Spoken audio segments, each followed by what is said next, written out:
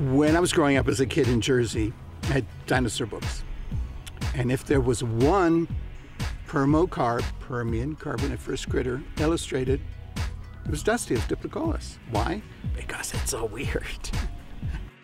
Welcome to Paleo Pals' second Kickstarter.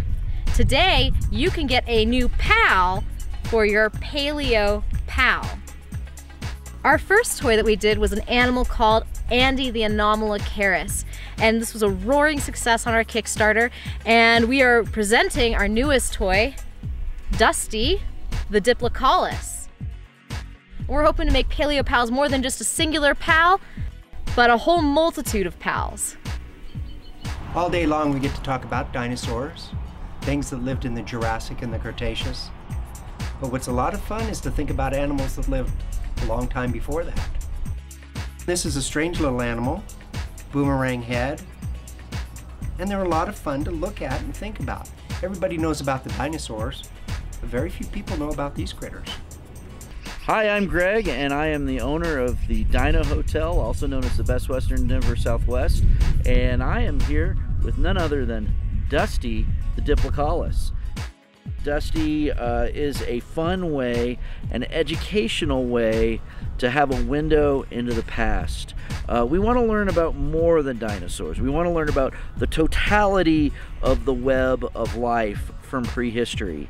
And Dusty is a fantastic ambassador to the Permian, a way to learn so much more about what prehistoric life looked like. Diplocaulus magnicornis has always been an animal that really mattered to me. As a 7-year-old kid, I thought this was a super bizarre and almost funny animal. It's hard to believe that a creature with arms about this size relative to body size could exist with a head like basically just like a boomerang. And in that sense, animals like Dusty did inspire me to get involved in the field. I've been digging these guys for 12 years now.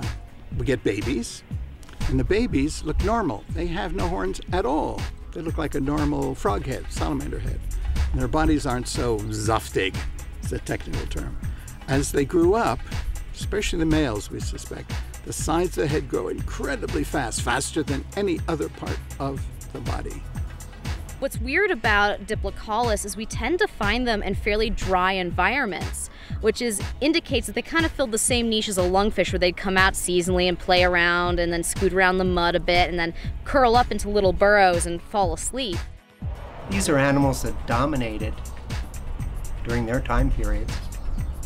And I would think that a group of animals that are least understood are the ones that lived in the Permian. It seems counterintuitive. This is a success. This is not a raptor. This is not a shark. It's not even Dimetrodon. But when the Dimetrodon family had long gone extinct, these kept on going upward through time. That's pretty cool.